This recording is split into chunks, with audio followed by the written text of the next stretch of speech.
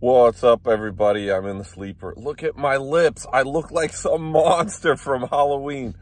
Look at this. It's so dry out here. I really needed to get some of that chapstick now. Alex said the black charcoal one is good. It's like the only one that works, but I'm totally like, look at those. It's so dry in Vegas. Insane. Couple days of the West. Just making your throat crack in half. It's insane. A couple things I want to announce. This is like way too late, but it's never too late. We won the bid for that Featherlight trailer. Max bid $5,100 we put on it.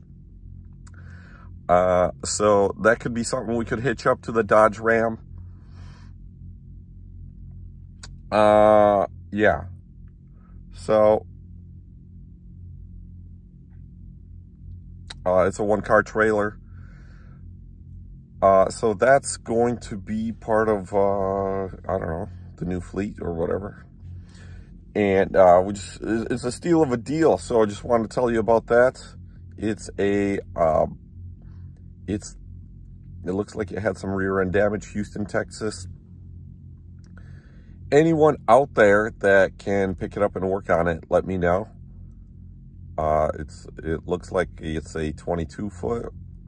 And as luck would have it, I was delivering a Ferrari to Austin Martin Ferrari, and I talked to the guys there, and they said that that's their old trailer. I was like, wow, mind blown. And they gave me some pictures of the accident. So,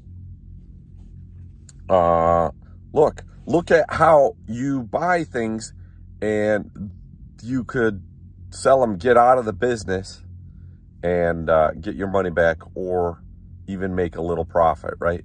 So at $5,000, we can't lose. We can't lose. I mean, it's like a $15,000 trailer. Let's say we let it go for 12 or 9 or 11 or whatever.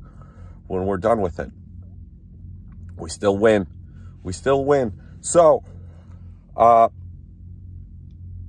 what else do we have? Black Friday is coming. The t-shirts and the calendars are on sale. We do have, I haven't even seen the t-shirts myself, but Cyber Monday, 3 p.m.